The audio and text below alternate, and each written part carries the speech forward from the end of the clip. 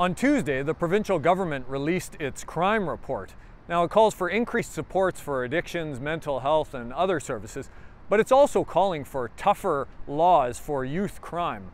Shane Partridge is a former gang member in Saskatoon. He's now the coordinator of an employment program for the group Straight Up.